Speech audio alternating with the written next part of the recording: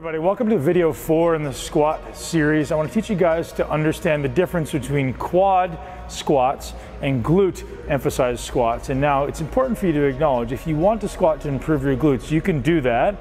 If you want to squat to improve your quads, you can do that, and they look very differently. So if you ever see squat in your program, you should always ask that question first. Well, is it meant to be just a squat, or is it meant to be a quad dominant or a glute dominant? And the way we know that is by the relative distance of that joint to the center of mass. That sounds complex and it sounds convoluted, but it's really not. Will, face that way, you don't have to stand on there. So if Will stands up just normal, his body is stacked through this center of mass, right? So his hip, his knee, and his ankle, and his shoulder are all going directly through this imaginary line that I've just emphasized with this bar. So if you can imagine that going all the way up. Now we'll just bend your knees a little bit. A little more.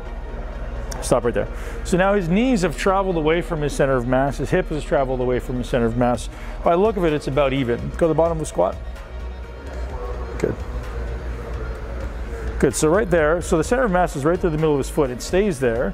So that looks actually very balanced. So he's got relative same distance from the center of mass to his knee as he does to the center of mass to his hip, maybe a little bit bigger on this side, right? So if he's squatting, he's gonna have a relatively equal contribution of those two muscles to the movement.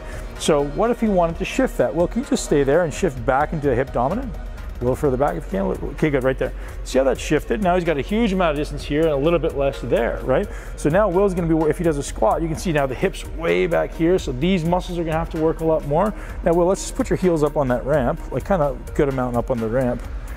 And I'm gonna keep this through his center of mass. Good, so that's where he is. Now go ahead and do a squat. Now look at that difference, right? So now his spine is really upright, so there's less loading through his spine, or at least other than axially.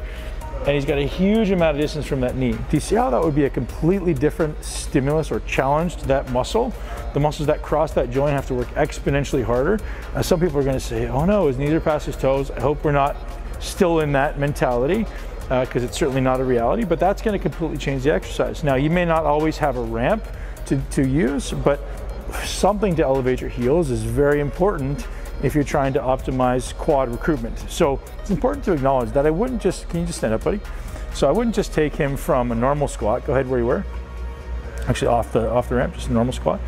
So let's actually measure this. Go ahead and go down to a squat. I'm gonna pick an arbitrary distance. Let's say that's 12 inches or say 30 centimeters. Okay, so now let's go back. So the relative distance, what I'm saying is, go do that one more time. The distance from the center of mass to that knee joint is 12 inches or 30 centimeters, more or less. You can now come back, put your heels up. Good, so now if we're gonna measure that same distance,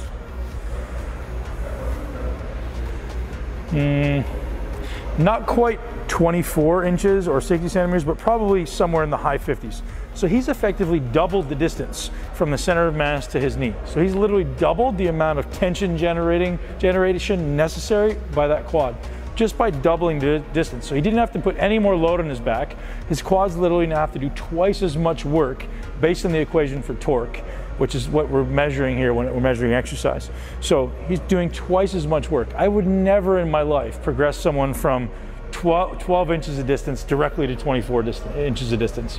We would progress them from 12 to 14 to 16 to 18 to 24 slowly, because it's literally increasing the amount of work necessary at that muscle exponentially. So it's important for you guys to acknowledge that. So now the opposite is true, or the same is true with the opposite. Stand up, let's do glute. So again, just going back into perfect. Now look at this. So Will stop there because he knows what he's doing. Most people would continue to go down. Why did he stop there? If we're doing a glute emphasized squat, he's got the greatest amount of distance right there, and he also knows that that hip is as far as it can physically go. If he goes any further down into a squat, the hip can't go any further. The range only happens to happen increase at the spine. So it's important to acknowledge he just goes as far as he physically can at the hip. It doesn't matter what the exercise looks like on the outside. What it matters is what the exercise what's happening at the joint. So when we're looking at challenging muscles, we're not looking at the entire big picture. We're not looking at how far the bar travels or anything like that. We're looking at joint by joint. How much is this joint traveling and how much can I challenge that?